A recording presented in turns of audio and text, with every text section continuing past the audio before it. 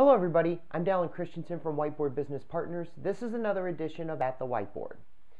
I'm recording this video on November 6th, 2012, Presidential Election Day in the United States. I've actually decided to take a break from Facebook and Twitter because I didn't want to see all of the back and forth related to everything that's been going on with the elections, because as those of you who are in the United States know, this has been an incredibly contested election. Along with my personal voting, which I'm not going to disclose obviously, I've also taken this opportunity to vote for the three things I want to do in my business. First, I'm going to take the initiative.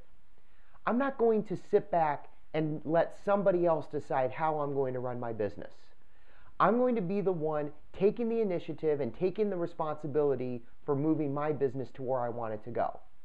Second, I'm going to be accountable. I'm going to take responsibility for my actions. If something doesn't go right, I'm going to own it, I'm going to be accountable for it, and I'm going to figure out a way to make it right. One of the things I just cannot stand is when I see people not taking responsibility for their actions and not holding themselves accountable, and unfortunately, I see that too often in today's business world. And finally, I'm voting for service. I want to make sure that I am providing people with the value they need in order to make their lives better.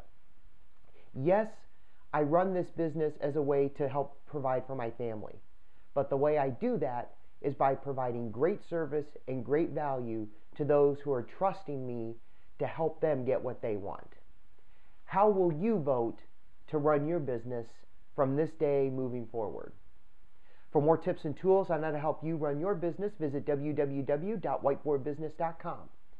I'm Dallin Christensen, and I'm here to help you make your business happen.